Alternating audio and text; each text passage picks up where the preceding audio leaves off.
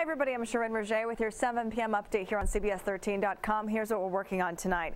Sacramento police need help looking for suspects involved in multiple robberies. They were caught on surveillance video robbing a convenience store on La Riviera Drive on November 24th. Police tell us the suspects then robbed the same store the next day. Officers believe the same suspects struck another convenience store on Florin Perkins Road several days later. In all the robberies, the men were armed. Students in California could soon get free tuition for 2 years of community college. That's enough to get an associate's degree. Assembly members proposed a bill to add a second year to the California College Promise program.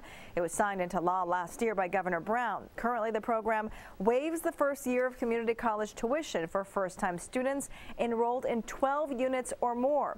The bill does not contain any income requirements. Check back with CBS13.com and watch the CBS 13 News at 10 for the very latest.